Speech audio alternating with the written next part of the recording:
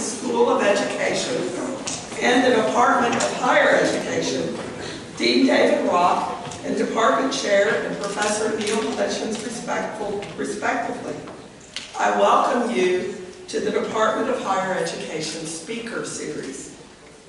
It is an extra special honor for me to introduce our speaker to you tonight, because our very prominent speaker, Professor John Thelin of the University of Kentucky, was my doctoral chair, and he is a longtime mentor. A wise dean that I know has told me that there are no coincidences. I have come to believe him.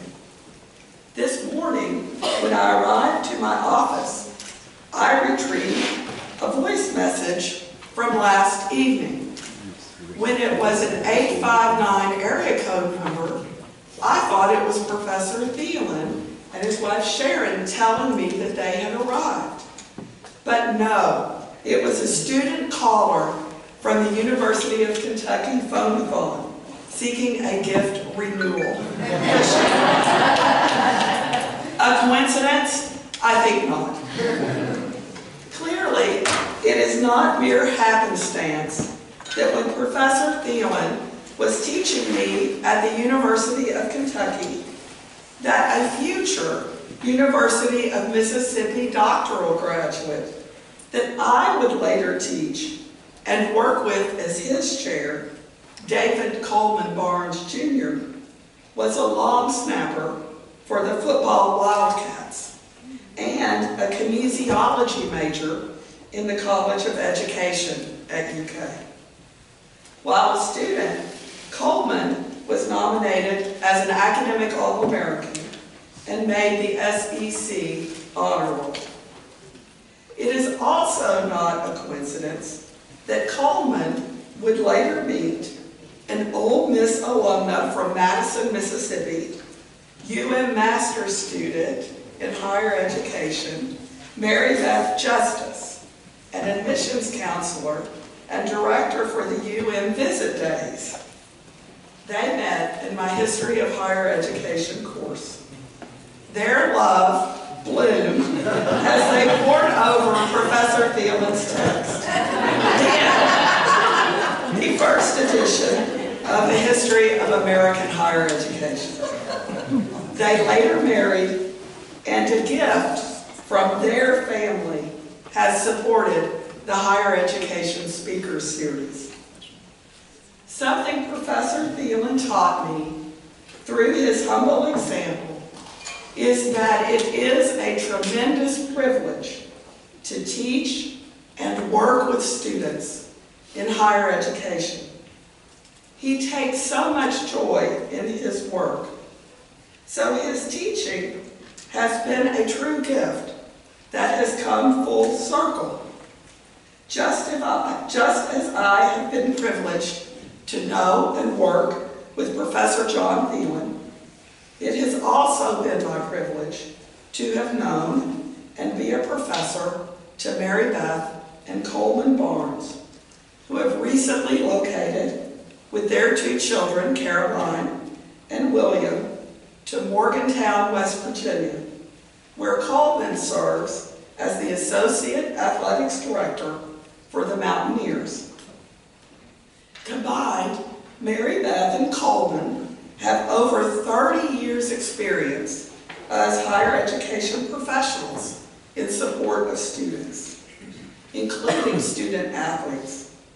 We are so proud of them and their many accomplishments as University of Mississippi higher education alumni.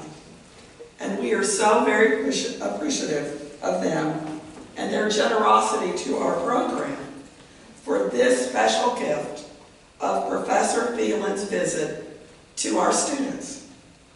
In fact, Coleman, who also read Professor Thelin's Gaines College's play, Scandal and Reform in Intercollegiate Athletics, upon my recommendation, reached out to me by email yesterday. He was so excited about our students having the opportunity to meet you. We are gratified that Professor Thelin and his wife Sharon have joined us in Oxford tonight. Professor Thelin was a college student in the 60s, graduating from Brown in 1969.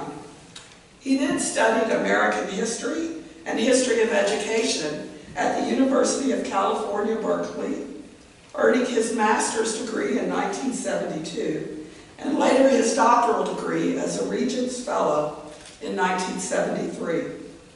This was almost, his graduation was almost 1 decade after the free speech movement emerged at Berkeley, when students protested a ban on on-campus political activities, student leaders taking cues from the civil rights movement and those in opposition to the Vietnam War. Tonight, he will share more with you about his observations and historical insights of this oft characterized as a tumultuous decade. And I am confident that from reading his work and from tonight's talk, you will leave with a richer understanding of the larger landscape of higher education in the 1960s, far expanded from the typically more narrow focus on student activism that captures the popular imagination of the era. 3 editions later of his widely read History of American Higher Education and the publication of his essential documents in the History of American Higher Education, which students are required to read, he is the preeminent scholar in higher education history today. As a historian, his record of books, peer-reviewed articles, scholarly essays, reviews, and editorials is extensive. He is a frequent contributor to Inside Higher Ed and the Chronicle, and something I appreciated as a Kentuckian and student, the Lexington Herald-Leader. For our students, I want you to know that Professor Thelin has been the keynote at NASPA's conference, and that he is a former president of the Association for the Study of Higher Education, or ASH. He has been recognized with the association's Outstanding Research Award. Among other accolades, Professor Thelin has been honored as a scholar and researcher by the National Education Association, the American Educational Research Association, Division J on Post-Secondary Education, and the Council for Advancement and Support of Education. He was honored with the Marquis Lifetime Achievement Award by Who's Who Publications in 2017.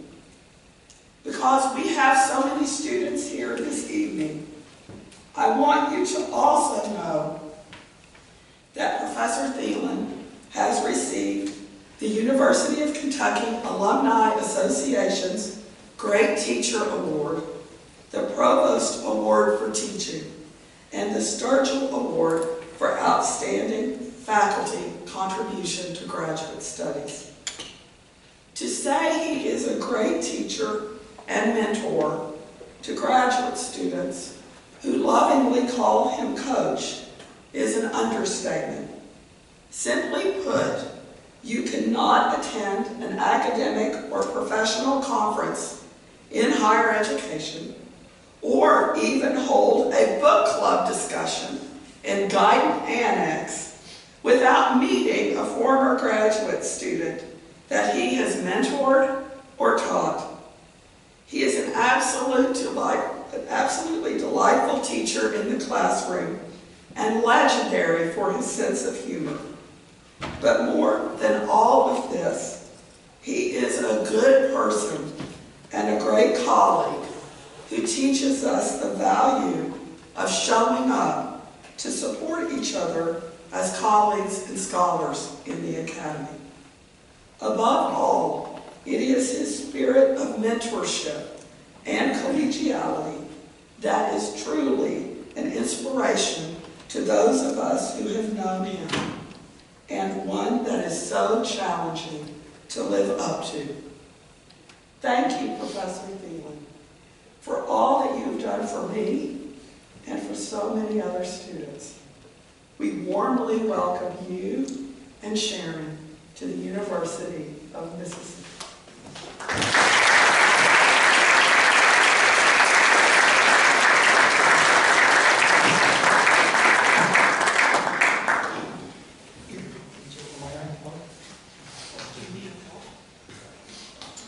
Did someone call security?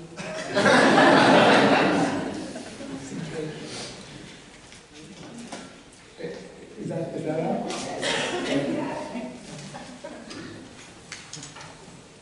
Thank you, Dean Dolan Wells. We're going to go back to the 60s and college in a moment. First, as a historian, I'm allowed to take you momentarily back to the 1950s. Well, by the way, I do judge books by their covers, sometimes getting around to reading. Let's go back to 1953. This is Dartmouth College.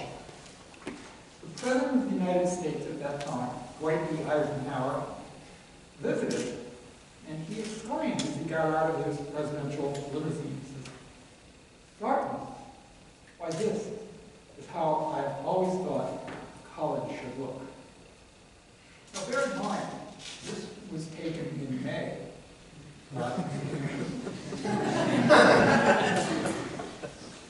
Yesterday, when Sharon and I arrived and looked around, we said, now this is how we have always thought a university should look. So it is indeed an honor and a pleasure to be here at the University of Mississippi. And I do wish to acknowledge Dean David Rock and Dean of the Law School Susan Duncan, who I believe is on injured reserve. But I thank her for her hospitality and allowing us to be here. And also I'd like to acknowledge, as Amy has mentioned a little bit, the generosity and support of the higher ed program alums, Coleman and Mary Beth Barnes. What greater tribute could you have for a program both to prepare them, for them to show that back, and also what a placement service you have. So my gratitude to them for their making this event possible. One of the reasons that Ole Miss has impressed me beyond the obvious beautiful architecture and spatial design is that this afternoon Professor K.D. Valier manned the golf cart, and I had a wonderful tour. And just, I think it's not only the commentary of the building, but also the lore, the legends that brings the history to life, connecting past and present. So, Katie, thank you so much for your information and hospitality. I'd like to note that, as Amy mentioned, our teaching and who we interact with, it is indeed a small world in higher education. And I'd like to acknowledge that all this tends to do its part in terms of interstate cooperation and harmony. So I would like to acknowledge and welcome one of my former doctoral students, who's now professor and chair of the Ed Policy Program at Mississippi State University, Dr. Eric Moynihan. So it's good to see that my former students are gainfully employed.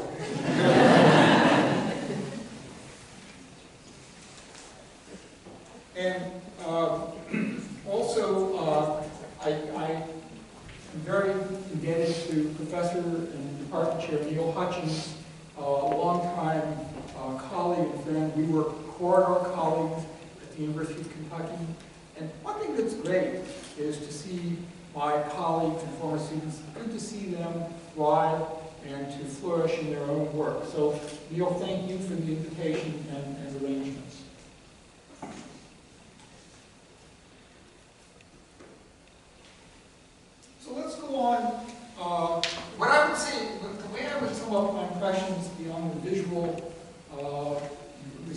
to the Ole Miss campuses. The sense I've had throughout the day, including the book discussion group, visiting various sites and buildings, talking with a number of graduate students and alums and staff and faculty, is that what comes across to me for Ole Miss is hospitality and heritage. And to complete that alliteration of H's, the hospitality and heritage are humbling. It's just genuinely moving to see the morale and camaraderie and cooperation and engagement that you foster.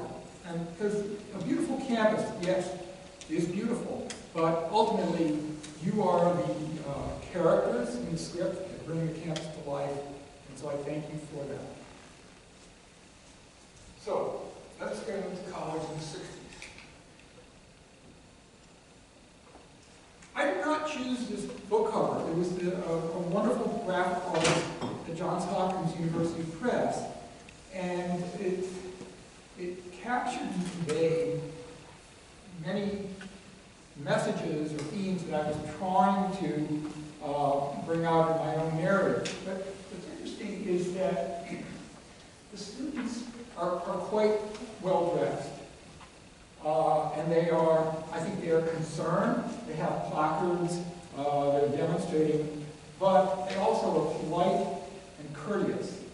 And that's an important theme that runs throughout my account of this decade, in that there is such an understandable attention to gravitate toward the most extreme images of, it could be, for example, burning an ROTC building or unruly students, whatever.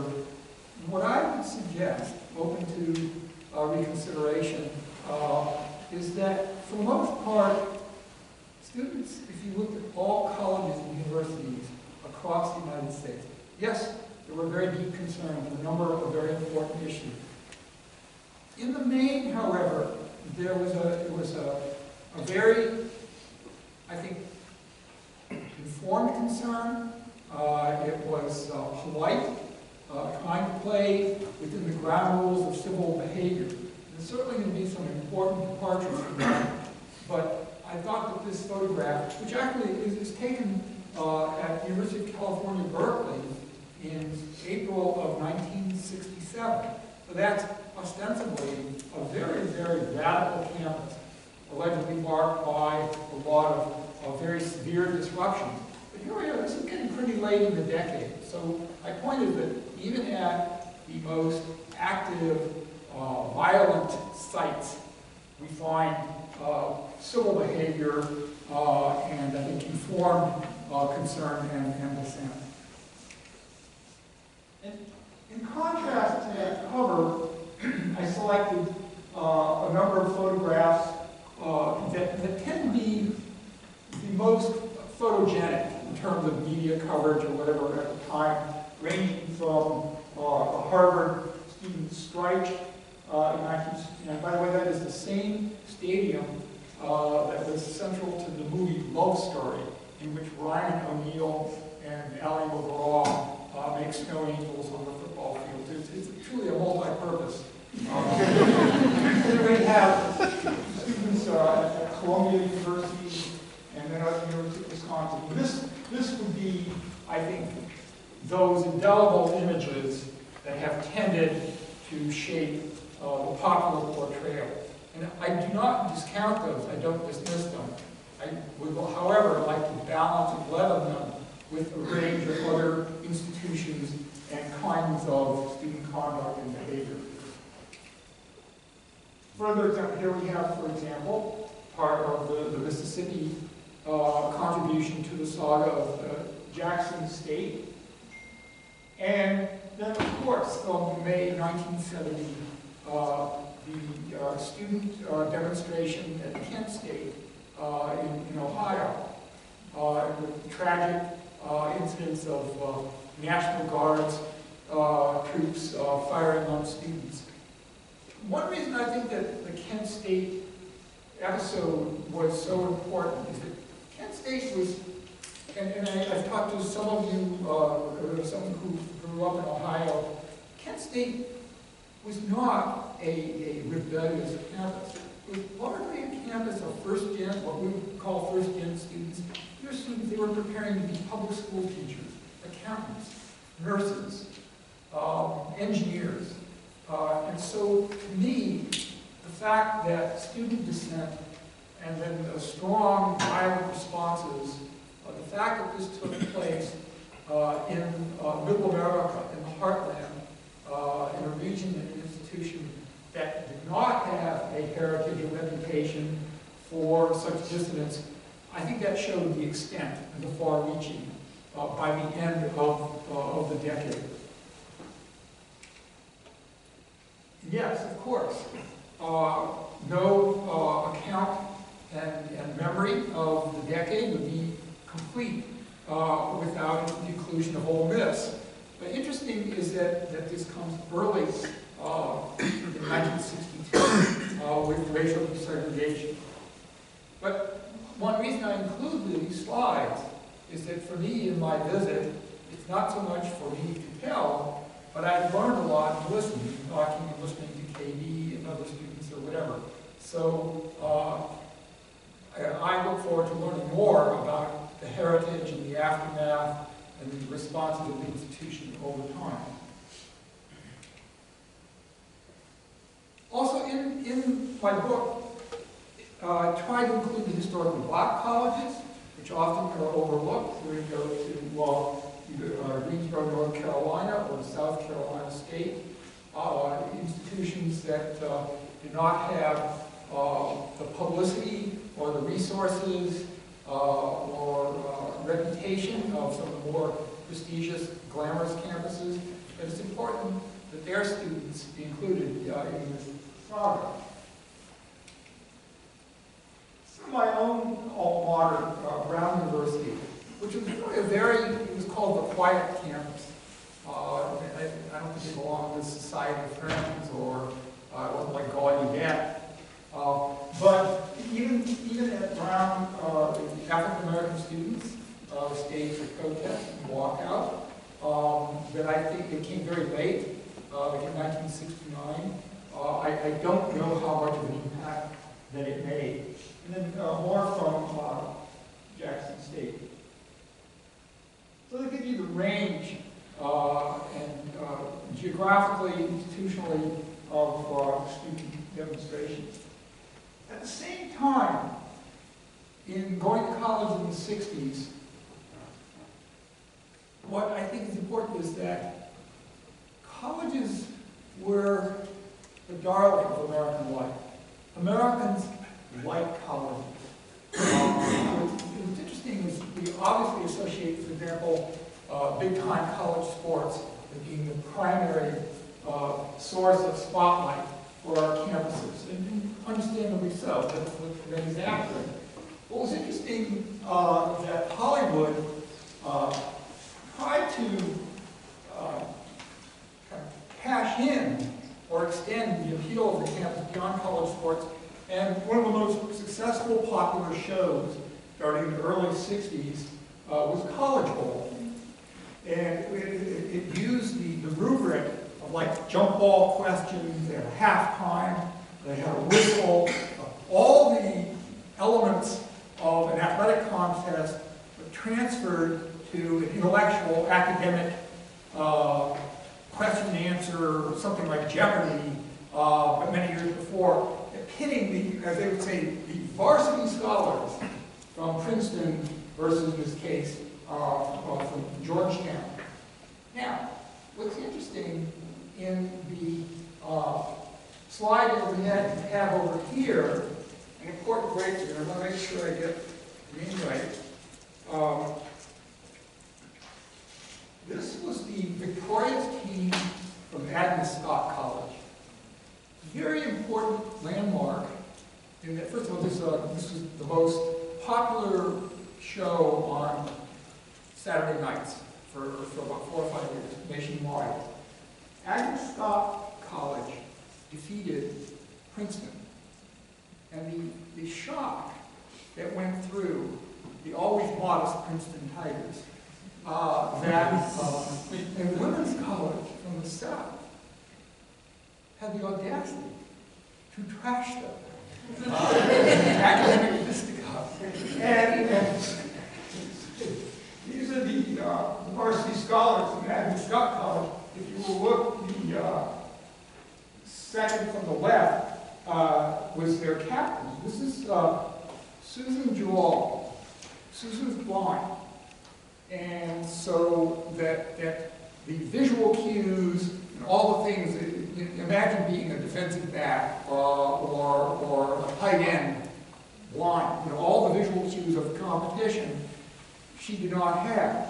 But she developed some ploys and devices to compensate for that. And she was generally the team leader. But she could not see the clock. The questions were timed and whatever. But interesting, she would go on to earn a PhD at Harvard and a law degree from Duke.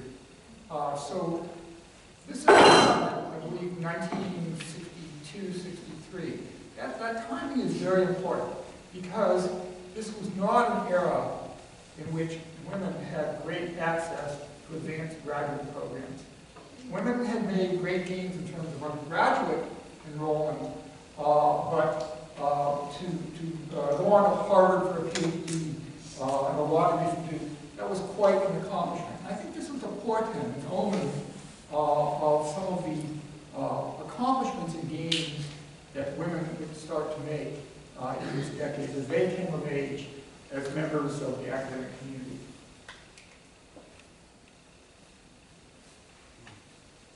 One of the themes that I try to bring to the fore is that although there would be a lot of attention to political activism, concern about American foreign policy, rallies against the Vietnam War, my take is that for most of the decade of the 60s, there were some more fundamental issues that bothered students.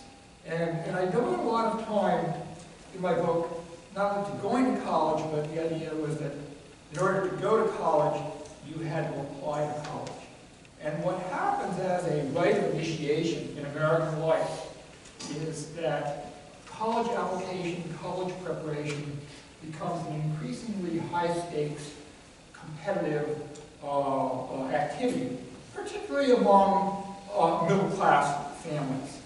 And so the common shared experience of all potential college students would be taking the Scholastic Aptitude Test or the ACT. And two artifacts of that are these dreadful Saturday morning sessions, usually in school cafeteria, with number 2 lead pencils. And I'm sure that several of you have already solved that problem. And then the answer sheets.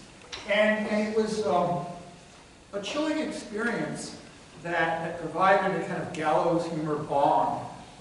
And that people didn't talk about it much because they were fortunate to have survived. Now, of course, all of you, I'm confident, got near perfect scores on your verbal and quantitative sessions. But standardized testing and testing being used as a gatekeeper into college admissions became a new facet of growing up in America. Another theme I have that relates to this is that if I were to characterize the college experience in the 60s, it was dominated by two features: crowding and competition. In a pre-computer era, waiting in line to register for class. My goodness, you'd think they were trying to get Duke basketball tickets or something. No, the competition was for organic chemistry, for calculus. And here we have, for example, this is the University of Kentucky basketball arena that also did double duty for the ubiquitous course registration every semester. And it was a grueling experience. There's always this uncertainty. Would I get the class I wanted? Would I be allowed into the major field that I wish to have? So it was kind of like, the dilemma was that American higher education was pretty good at expanding access, so that, for example, I would say during the decade of the 60s, we went from maybe having, let's say, roughly a third of high school graduates going on for some kind of advanced study. And I think that would, by the end of the decade, that would approach more like 50 to 60%. So we're almost doubling the percentage of students who go on to some advanced study. At the same time, not only doubling the percentage, the number of high school graduates doubled. Much larger cohort. So you're getting this kind of four factors, and so yes, students were admitted, but once arriving on campus, the treatment was, am I making noise? Yes, sir. Better? Okay. I'm still making noise, I hope you see more.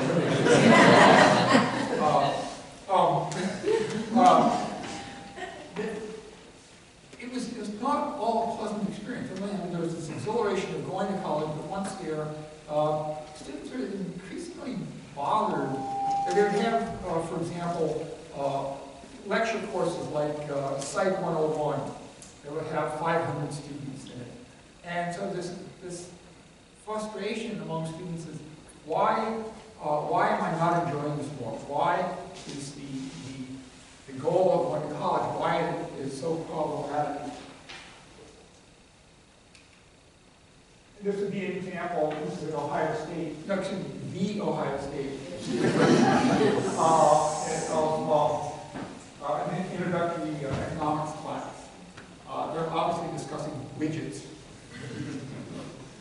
Notice, once again, the students are well dressed, courteous, whatever. They're crowded in like a sardine. During this era, we start to see computers make some inroads into the administration of college enrollments. And this is an artifact. You can ask your grandparents about them. These were the initial computer programming cards. And so that a program, you would carry around these stacks of cards. And if you misplaced one of them, the program would be dysfunctional or whatever. And students going through the enrollment process, they used it as their symbolic cue. What would be printed on these cards on the back, it would say, do not fold, spindle, or mutilate this card. And it's like for a penalty of death, I guess. So the students started wearing these buttons. I'm a human being, do not fold, spindle, or mutilate. And there was this idea of this kind of pushback of what students called the personality of the university. And my observation is that this would be the bedrock of student concerns, of what was the conduct of academic and campus life, which would precede large-scale concern with international events. And here'd be another example of final exams. Would be, once again, another bonding experience, unfortunately, not a pleasant one. And the ubiquitous form of exams is called blue books, and in which you would have to write like in 2 hours or whatever. And it developed interesting strategies among undergraduates. There was, of course, in a fraternity, not to be named, where the debate among the brothers was, could a graduate student really read 100 blue book exams and the grades had to be posted like within 48 hours? Was it humanly possible for a graduate student to read all these and make meaningful comments? Well, in the spirit of scientific inquiry, to test this, one daring student was writing along, probably on Beowulf, and in the middle of, like on page 12, put in, attention, grader, please check this box if you have read this far. And then continue writing. Well, the student got the blue book back, and there was a red pen check mark in this little box. But in the margin, the grader said, I've read this far, but no further. Yeah. It was harsh, uncaring. There are legends, for example, that like deans and administration and presidents and provosts, they would be kind and generous to parents. But once parents had packed up and gone away, usually there was a part where the dean of freshmen would assemble here at your freshman class and say something like, shake hands with your fellow student on the right of you, on the right and the left of you, and depending on the severity, you can say like, 1 out of 3 of you will be here for graduation, or 2 out of 3 of you. But it was a very kind of mean-spirited, fatalistic view. Or the other would be that a professor assigned to teach a large introductory class would, in the opening lecture, remind students, particularly, let us say, at large state universities, that, well, we may be required to enroll you, but there's nothing that says that we have to keep you. And so there's an account that's talking to an alumnus of the University of Illinois, which is pretty remote, and the dean of students would arrange for extra buses to come to campus on the day after midterms, because they knew that the number of students who would fail and want to get home, or not go home, probably they'd be enlisted in the military or whatever, but there was kind of predictable harshness to student life that coexisted with the glamorization and popular appeal of going to college. One of the central figures who would be not only individually but also symbolic of a generation of university administrators was Clark Kerr, who would become president of the University of California and its 8-campus system. And at that time, Time magazine was one of the largest circulation weekly magazines, and there probably was no higher honor as a public figure in American life than to have your picture on the cover of Time magazine. And you can see this flow of students, little wonder that the celebration from the academic leaders that they would describe the university today was a knowledge factory. And they weren't kidding. And they weren't apologetic. That was considered a good thing. That was the model.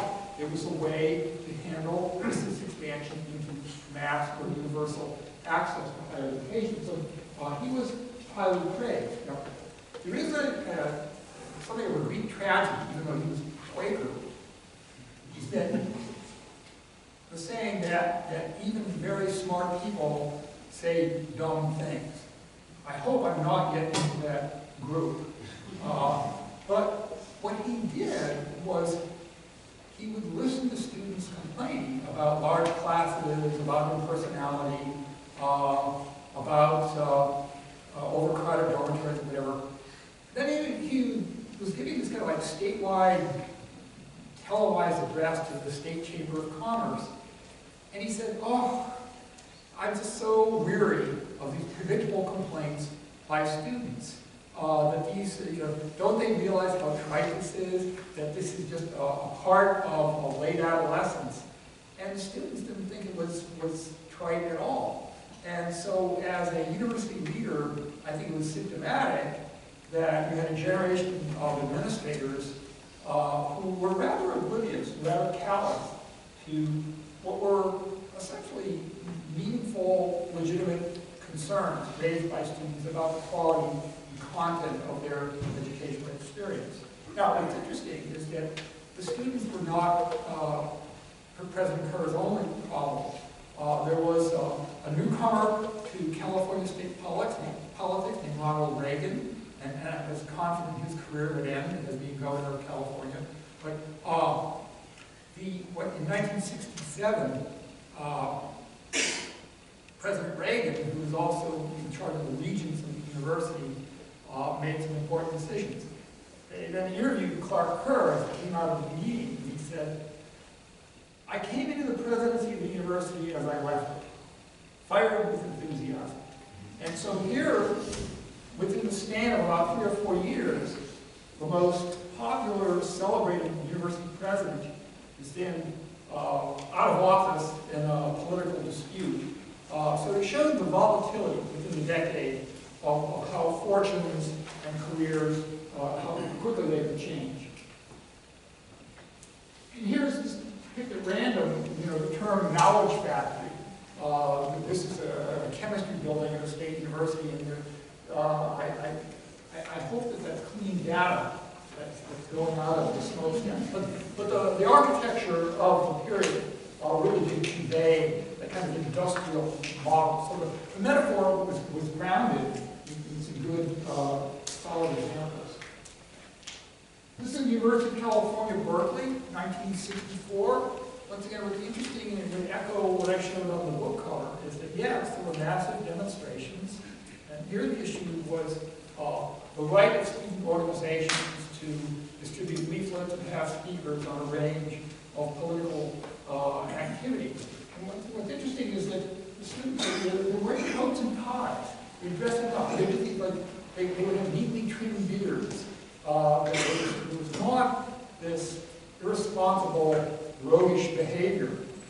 Also, what's interesting is that where university administrators misjudge students is they would pass an edict outlining all tables of students' organizations, their card tables setting up to distribute posters and literature. Their intent was to drive out kind of far left political groups.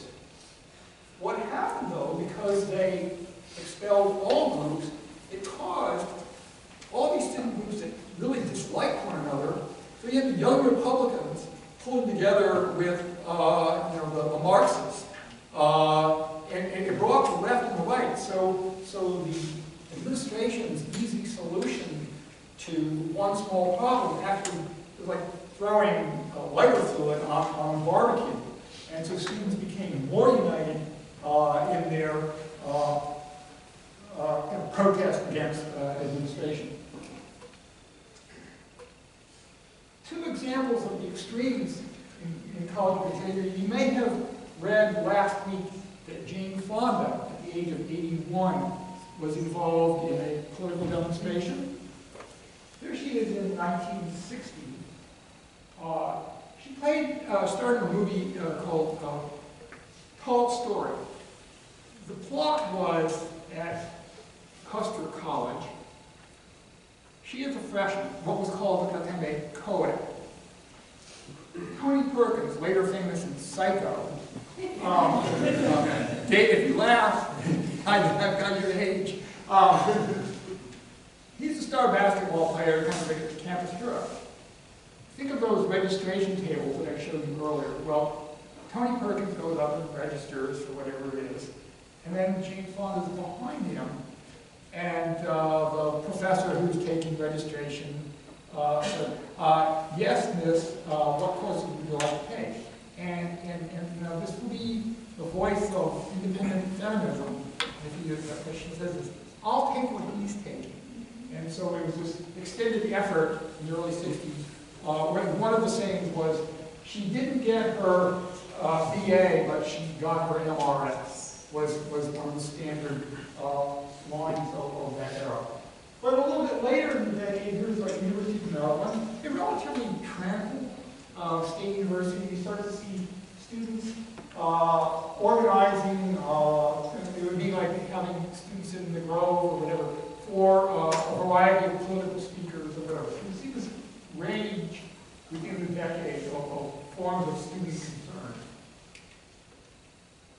Also, I mentioned earlier, like college bowl, the importance of college sports. Here I would suggest the extremes in this decade.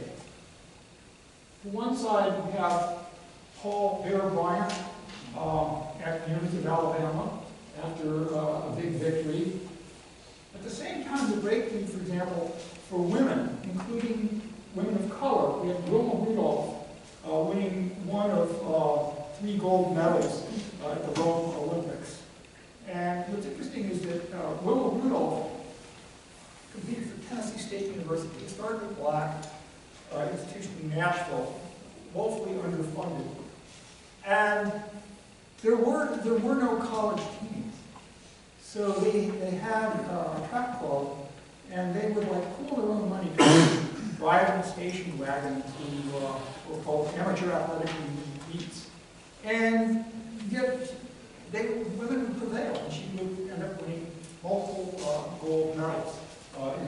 But with no support from your school system or your colleges or whatever. So it's like success and achievement in spite of what the schools and colleges offer. Perry Wallace, the first African-American basketball player in the Southeast Conference, 1967. He would go on to earn his law degree at Columbia, and then he taught for 40 years at George Washington University in Washington, D.C. He died 2 years ago. And I read his memoir account. His family was from Nashville. He was an engineering major, an undergraduate, and playing SEC basketball.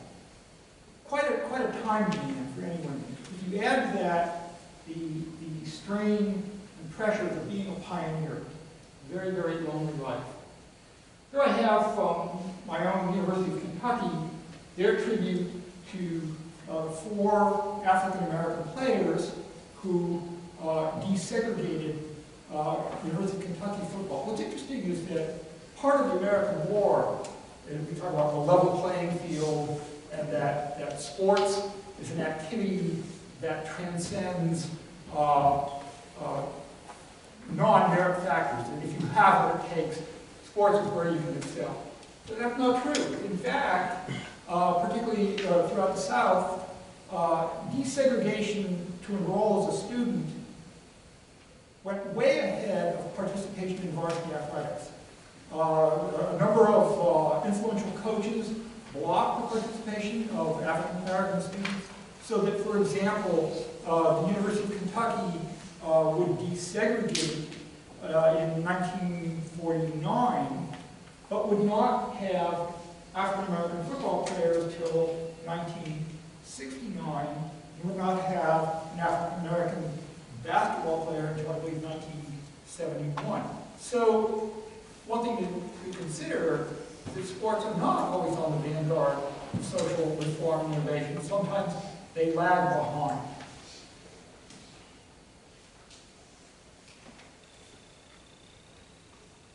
Here we have these 2 scholar athletes were African Americans who became Rhodes Scholars. Albert Ellis, who would teach at the University of Pennsylvania, and this is Stan Sanders, who went to Whittier College. I actually watched him play in the early 60s. He was from South Central Los Angeles, Jefferson High School, and was a little All-American football player and javelin thrower, and then a Rhodes Scholar. And he would go on to Yale University Law School, and then would be a very active prominent attorney and political candidate in Los Angeles for about 30 or 40 years. But the pioneering breakthrough of these exemplary students, it was against very, very great odds. And so they're among my heroes from the decade. I mentioned a little bit earlier Wilma Rudolph and Olympic track and field. What a difference a half century makes. Here we have the 2 foremost American, actually world swimmers of their respective era. Great similarities. Both, as high school seniors, won multiple gold medals in the Olympics in swimming. Both went to Stanford University. Some of the differences stop there. Chris von Salza entered Stanford University in 1960 after having won, I believe, 3 gold medals and 1 bronze, the Women's Swimmer of the Year. She would never swim again competitively. There were no options for women We would think, for example, today of Stanford University as being a leader in women's varsity sports, but in 1961, that was not the case. She would go on to be, she would major in Asian studies and would be a pioneer in computer science. But in terms of competitive swimming, her career was over at the age of 18. In contrast, Katie Ledecky, who won 3 gold medals and silver, I believe, at the last Olympics. Katie enters Stanford University as a freshman after returning from the Olympics. She will swim competitively for Stanford on athletic grant aid, which would probably, with Stanford tuition, probably worth about $70,000 a year. And she would lead the Stanford women's team to, I believe, 2 NCAA championships. And she also was an outstanding student. She was working as a research assistant in the psychology department. And then she forfeited, she chose not to compete her senior year. And that is because she signed a $7 million endorsement contract for, I believe, with Speedo. They have the brand wrong. But so here you have so many similarities, but look at the change that can take place in a half century.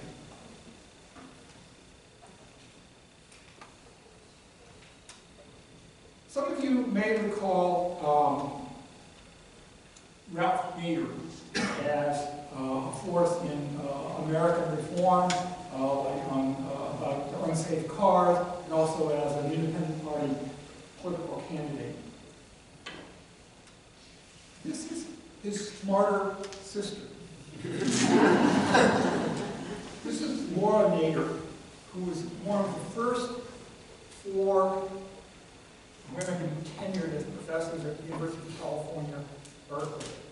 There's an interesting account when she joins the Berkeley faculty in, I think, 1962, early in our decade. And she's in the anthropology department. The faculty meetings were held at the faculty club. The faculty club was exclusively all male, by ordinance.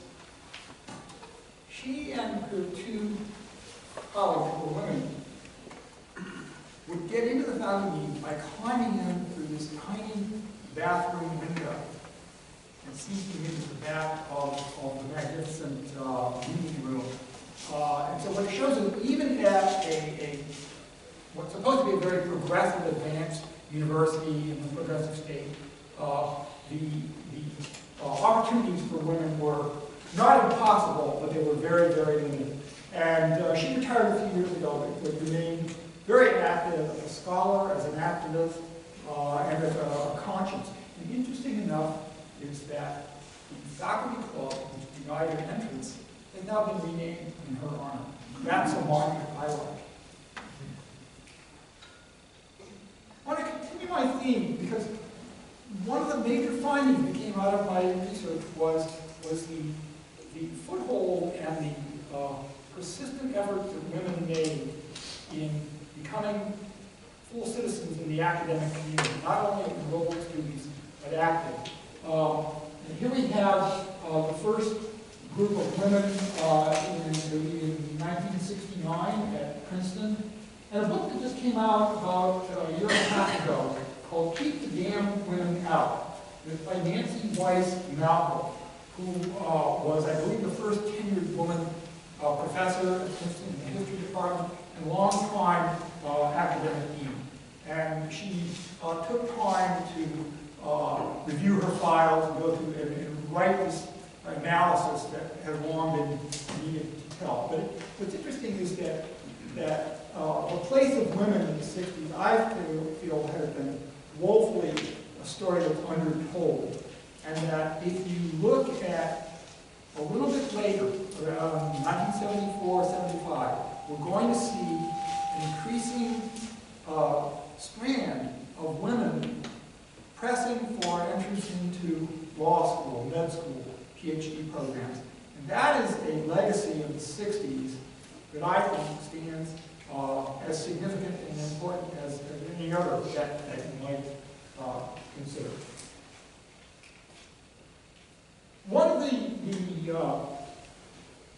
innovations of higher education in the 60s was this problem that if you're admitting more students, how do you achieve some kind of humane scale even as enrollments go up? This is an aerial view of the University of California, Santa Cruz, that opened in 1965. And it personified what was called the cluster college movement. It was an idea of taking like Oxford and Cambridge Bay and the residential campus and having smaller units. The slogan that the university advanced was, with the cluster college, they wanted to make the university seem smaller as it grew larger. And the blueprint was that a residential college would meet a certain admission size. So let's say you would have 300 students. They would live and study. And many campuses today have like live and learn centers. It was kind of the idea. And then when you reach that limit, then you would construct another cluster so that you get this like honeycomb that would, no matter how large it grew in total enrollment, each student had an affiliation of living and learning with a manageable, humane environment. And it coincided a lot, that structural change with, in the late 60s, toward the counterculture, the summer of love, or whatever. I guess that's a Santa Cruz version of organic chemistry. Or maybe, I don't know. But what's interesting is that these athletes, they were behind on construction. They didn't have the elaborate quadrangles finished. These were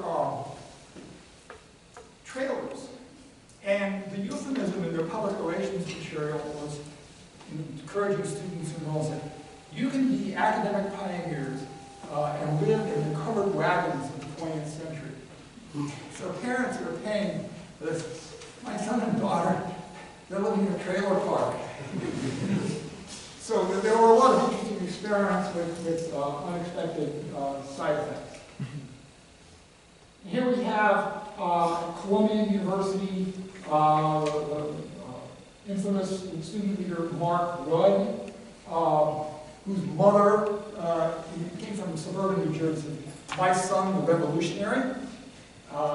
And we have some early signs of the women's movement in the late 60s at the University of Wisconsin of women trying to stake out their turf, their voice in this array of activism and events on the university campus. Fine, faculty belatedly become so involved, but I see the students as the prime movers in this. But we would have what we call teach-ins. And so you would have a panel of faculty speaking out on foreign policy or economics or whatever, and having the courage to take a counterintuitive stand to what the established policy and views. And so you would find at some campuses that attending teach-ins surpassed basketball attendance.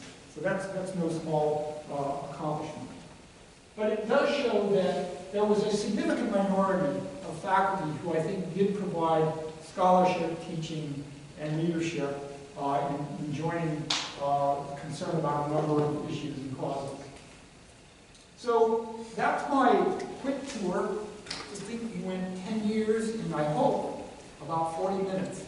And so I welcome your memoirs, recollections, or insights on going to college in the 60s.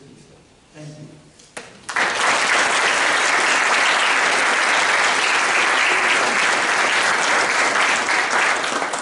So we definitely have some time for questions for Dr. Thelin, or as he said, comments, recollections.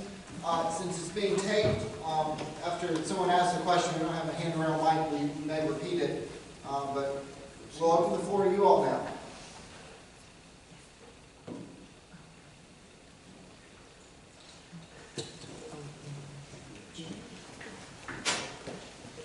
Sure.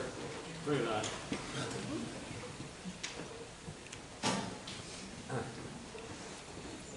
I'm almost as old as you are. But I went to school in the early 70s, so just a touch after this, but this applies. The role of the war is absent beyond protest. But a lot of us went to college to avoid going to fight in the war. And that was kind of one of those rites of passages at the end that took the civility you talk about and starts to make it a little less civil. I just wonder if you had a talk about that a little bit.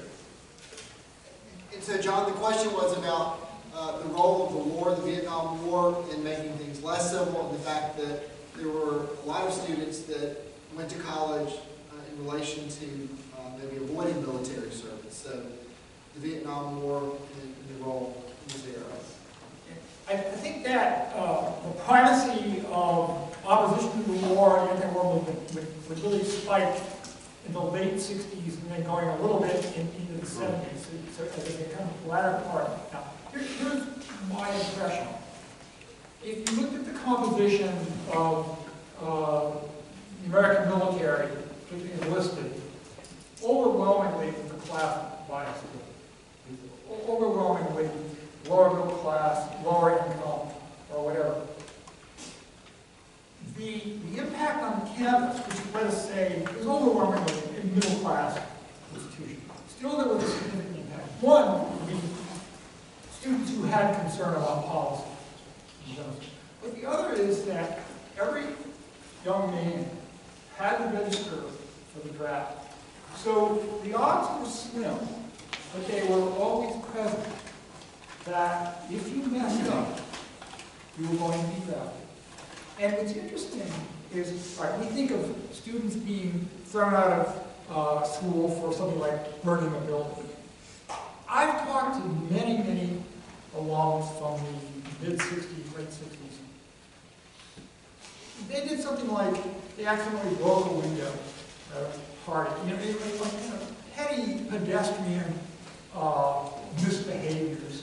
But if you were out, your draft board would know, and you really were liable to be drafted. Another campus response was that for many juniors and seniors, young men, if they felt they were likely to be drafted, see, when your draft deferment ended as soon as you completed your bachelor's degree or dropped out of undergraduate studies.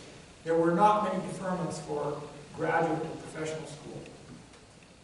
What they did was many joined ROTC or went into officer training.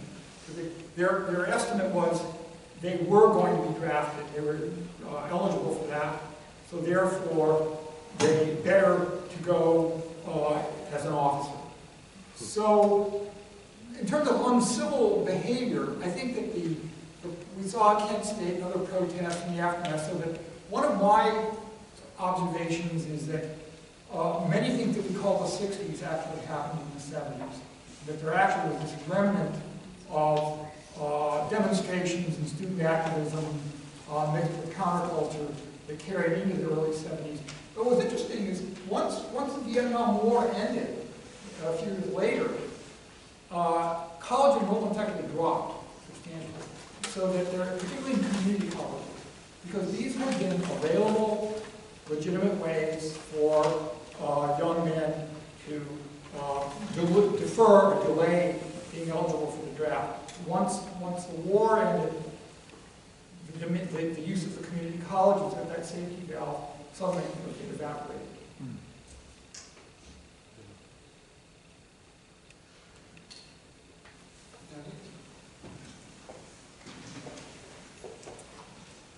So in the book you talk a little bit about how in the 60s we see increased educational opportunity and access.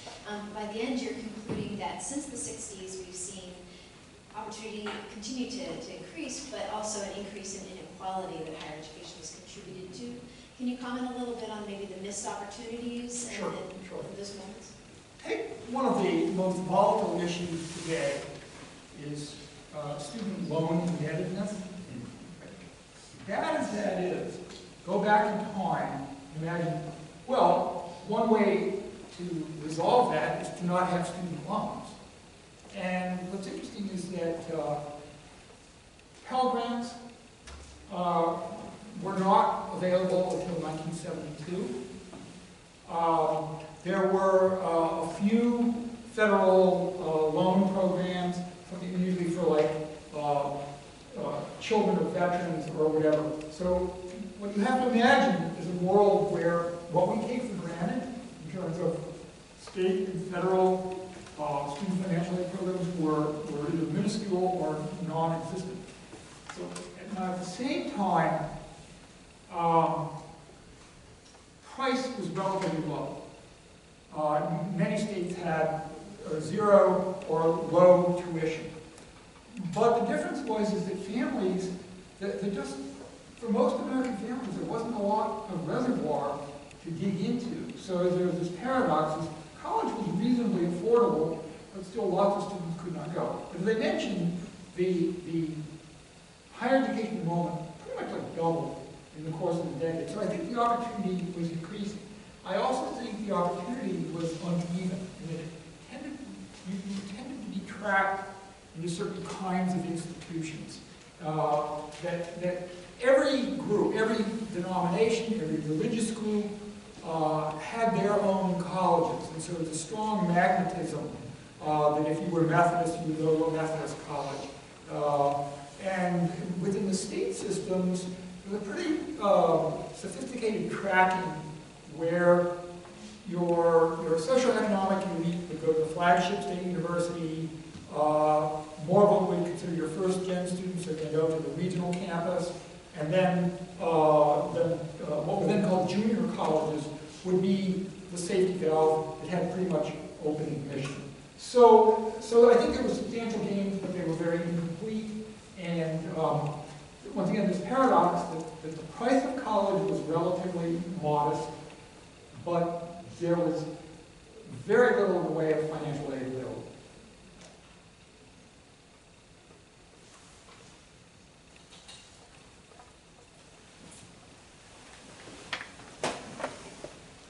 I think it was interesting that you pointed out how these folks were dressed neat and all.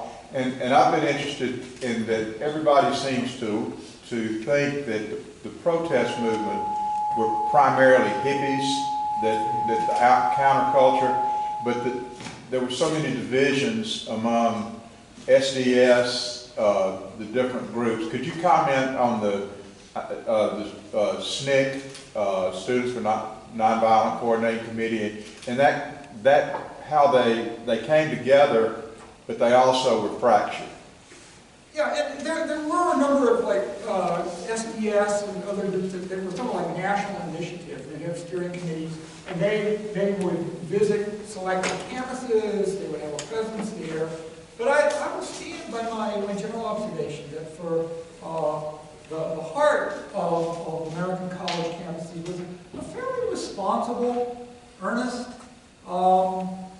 student body, most of whom wanted to be good citizens. They wanted to be civil, they wanted to be informed, they wanted to be engaged, they wanted reasonable job prospects. And that would remain at the core. Now, if you see from some of the photos I had, that does break down around 1968 and 69. It was interesting though, there was one very informed active student at Harvard named Stephen Kelman. And he came from an old line activist family in New York City, kind of like from the 1930s. And he did this kind of informal check on some of the student activists at Harvard. And he always asked them, like, well, would they demonstrate enough to forfeit going on to Harvard Business School or to Harvard Law School? And the answer was, by and large, a fairly pragmatic, savvy group. They kind of knew when to say when. And then also, I think Venice now, prosperous affluent families have a number of fallbacks that allow them to buffer their children from any youthful indiscretions or whatever. So I tend to hold in abeyance that preoccupation with the truly violent, truly radical extremes. They're there, they're present. I don't know how lasting their influence was. Dr. Thelin, oops, there we go. Dr. Thelin, you mentioned one of the more important lasting changes was the emergence of the role of women in the academy and on campus. Also, you note in the book that another important development was the emergence of black studies, which then opened up the door for women's studies, Chicano studies, etc. Maybe you could talk a little bit about those changes and sort of where they came about, how they came about. And I did some kind of calendar checking, and my impression is that those tended to emerge as courses and legitimate, credit granting courses and departments and programs more in the 70s. Their roots and origins will come about in the late 60s, but it's pretty tough sledding. I think folks called Black Studies made inroads at a number of universities and colleges. Women's study would lag behind. And the thing to keep in mind, those of you who are veterans of curricular meetings, is that even a program or a proposal that had a lot of support, the ritual and dynamics of getting something approved, like for degree granting or for credit, under best of circumstances, it takes a long, long time. And so I think you see the roots planted there, the remnants, but the fruition is going to come a few years later.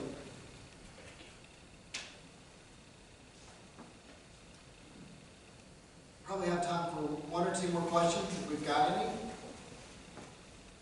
And while you're pondering that, think about that. One of the greatest sources of student concern in the 60s was lecturers that would go on too long.